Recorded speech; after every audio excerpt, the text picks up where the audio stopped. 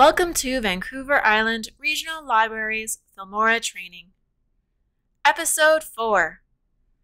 Making cuts to video, adjusting the speed of a clip, adding transitions, using split screen. Now that we have our clips ready, let's start actually creating our story. With this craft, I have several different shots to display the different steps in the process, and some photos of the craft to show it in action. Before you get to the stage, you should review your footage and make notes about pieces you do and don't like so you can quickly get to editing. You should also have a plan on the flow of the video. I know that I want to open with a title screen, have some titles interspersed, show the steps to make the craft, have the view of the completed craft, and close with a call to action. So now what I'm going to do is double click my shot so I can see where it opens here in the viewer. And I'm going to start to play to find where I kind of want it to start. So I've got me sitting down and kind of resting. So somewhere around there is where I'm going to cut because I've got a neutral expression and then I jump into talking. So I'm going to move this playhead over a little bit, and right about there looks pretty good. So give that a play. All right, that looks pretty great. So this first little bit, I'm going to select it, right click, and then come up here to delete because I don't want that piece at all. And this particular clip I tried to shoot as a single clip so that there weren't any mistakes, but I do need to figure out where my end point is going to be. So I'm going to drag my playhead over to the end, around about here where I kind of have a nice big smile, and we'll play. And so it's about kind of there where I start to get up. So let's move this over. Nice big smile there. And cut. And I'm going to make sure that that other piece is selected. Yep, there we go. And delete that.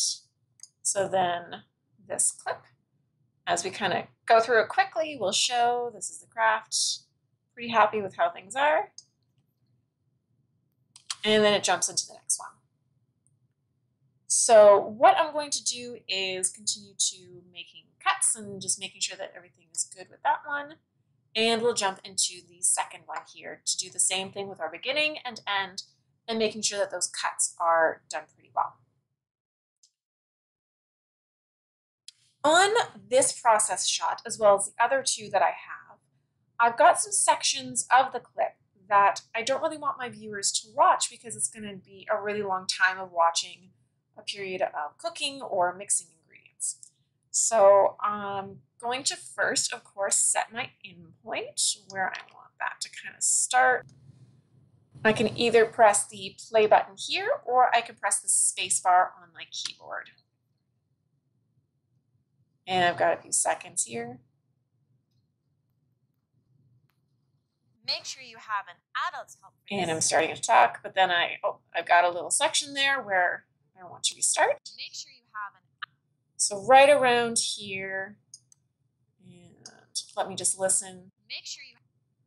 So we'll give a couple more seconds of dead air there, and I'm going to cut right there, and let's give that a shot. Make sure you have an. That seems pretty good. So with that bit selected, I'm going to right-click again and press delete.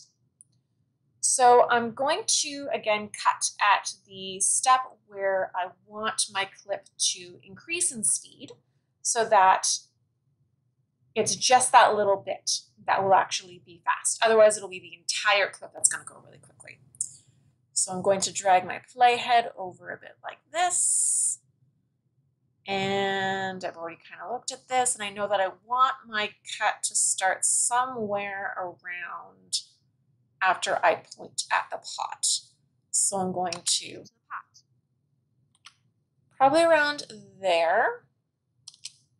Give it a couple seconds more. Give that a cut. And let's see here. And that keeps going. Oh, I've got a spot here where I'm talking again. So let's see here. Somewhere around here. Let's see what's going on. Next, we're going, because I hear the word next at that point, I want to be cutting it a couple seconds ahead. So maybe about here where I fold my hands. We'll cut. And we'll make sure that that actual word gets caught in there. So let's just play this a little bit and see if that'll be where I want it to go.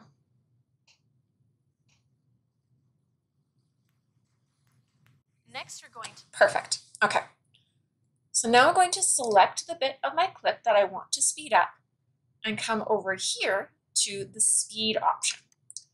So I have options to go slow by varying degrees, fast by varying degrees. I can do normal. I can reverse it if I wanted to, but I'm going to try fast. So we can see what 2 times fast looks like. And as you'll see, it shortens the clip by coming over here with the playhead, pressing my space bar, and put it into the pot. And then it starts to speed up a little bit. It's not bad. Still a little slow for me, I think. So let's see what 4 times looks like. And put it into the pot.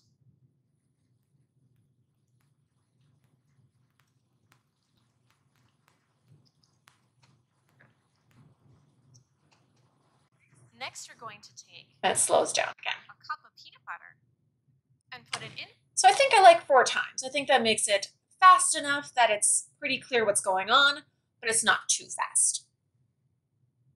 So I'm going to keep doing that along this clip, but we won't show that here because you don't really need more than that for demonstration. The next thing we're going to show is transitions between the shots. So that'll be mainly between my opener to my step 1, and then my step 1 to my step 2, and step 2 to step 3. So if I've got a cut, we'll pretend that we make a cut over here on this one. Maybe we want to cut it there, and we want to cut here, and we're going to pretend to do that. So that if we were to go over it, it's a pretty big, not that big of a jump in between what's happening, but enough of a jump if I wanted to do that. So if I didn't put a transition in between this little line here, that would be called a jump cut. And you've probably seen something like that in videos before, and it looks like someone's talking a lot about one thing and then it jumps to them doing something else. So if we were to do a little cut like this, we'll make it play. And then it jumps like that. So that would be a jump cut. You can do that if you want to. There's nothing wrong with it. Totally up to you for your preference. So I'm going to go ahead and undo those cuts. So I'm pressing Control Z for my undo. And now I've got my whole clip again. What I want to do between my different shots is add in a fade transition. I'm going to get it out of this for half a second.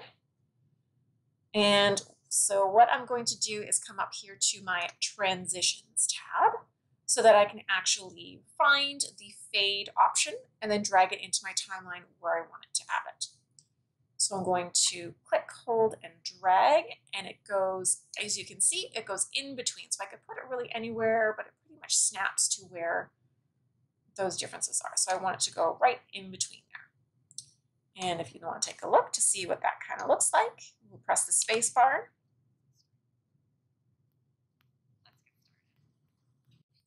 And it looks something like that.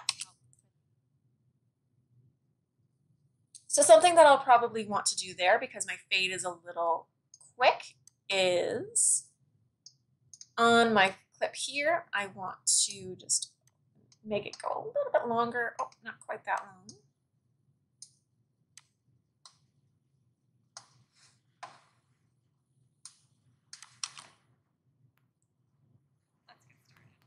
There we go. That's a little bit better. A little bit smoother of a transition going on there. All right, so I'll keep doing that along all of my clips. Just click, hold, and drag in between where I have everything going. I can move that around a little bit. So that one is a little tight, but I'll fix that up later. And so that'll give it a nice kind of consistency between it. If you change it up a little bit, it can be a little bit distracting if you're constantly having different transitions there, but that's totally up to you as the editing artist. The next thing I want to do is add some photos for a split screen.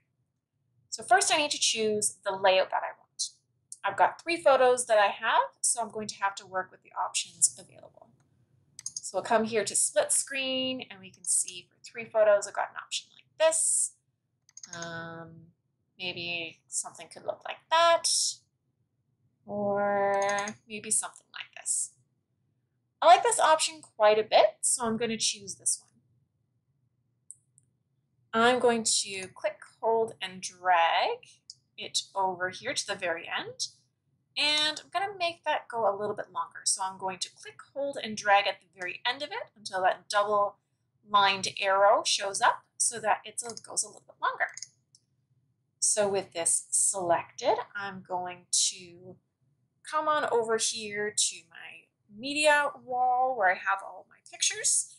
And I'm going to click, hold, and drag them from the media area into my media previewer here.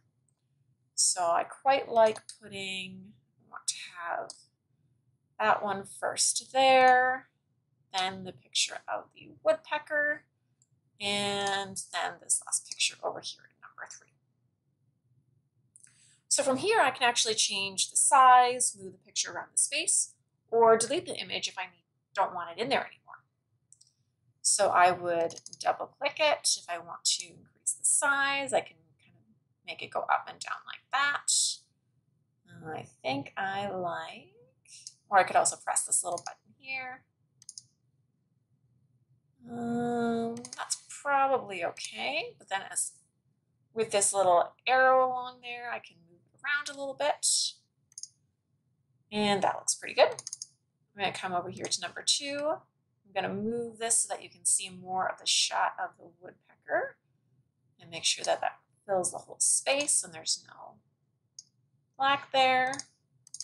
And then for number 3, I want to increase the size of that quite a bit. And we'll close that. And yeah, I think I'm pretty happy with that. But if I'm not, I can always change it at any time. If I want to do more editing with my photos, I can also come here to this little edit button, which brings some more options. So you'll see this little pop-up box up here. So I can change things about the image. If I want to change the color a little bit, maybe I want color enhancement or a white balance. And I can also change how long the transition is and where it lives. If I want to come first, before the other ones, I can do that as well. I don't really feel like I need to edit the photos or where they are going to be appearing in the length of this split screen right now, so I'll leave things as they are. And press. Oh, and I want to save it, and I don't really want to save it. I think everything's okay like that. So now that I've kind of got my clips in the order that I want them in, I'm going to add in my title card or my video opener and my end card or my video closer. These clips have been standardized for Vancouver Island Regional Library, so I won't actually need to edit or change them at all. So I'm first going to exit out of my split screen viewer there, and I'm going to come up here to my color pour, which is my title card opener, and also my end card identification here. So I will click, hold, and drag it so that it comes before my opener there, for my title pour there, my color pour there. And then I'm going to click, hold, and drag my end card so it happens right after the split screen. So we'll drag the playhead over and that looks pretty good. And what does it look like as it transitions? So I'll probably want to add in a transition there to help make my story kind of move a little bit easier there. We'll probably add a title card as well. So I'll keep going with the rest of my main story with making sure that those cuts are in there, the items that are sped up the way that I want them to be, and then I'm getting pretty happy with what my story is telling me. The next thing I'm going to do, once I have this kind of base story ready, is I'm going to adjust the audio, both for sound quality, and if I need to, I'll also be removing audio from some of my clips. Join us in our next video to see how that works.